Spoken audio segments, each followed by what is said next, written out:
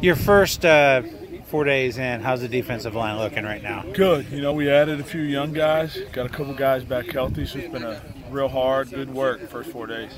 You guys, like you mentioned, are pretty young. You got some freshmen that might be able to step in, but the nucleus of your line from last year returns intact. A lot of those, Bobby Roundtree and Isaiah Gay and those guys are all, second year. They got a year of experience under their belt.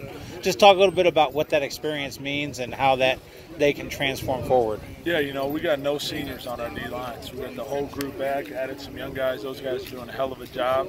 That experience they had last year, is exactly what we want moving forward this year. I know you worked with a lot of these guys in the spring, and you were really relatively, brand new in the spring, but, now that you've got a few months under your belt, how are you handling training camp? Great, man. Really love the group we got, and they're battling their butts off, real coachable, doing everything we ask of them.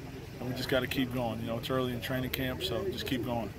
Morale-wise, I mean, just, the older guys, I guess, the sophomores now trying to, teach, keep going with the young guys. So. Yeah, absolutely. Morale's great, man. We got to win. We got to produce around here, and we know that as coaches, and these players know that.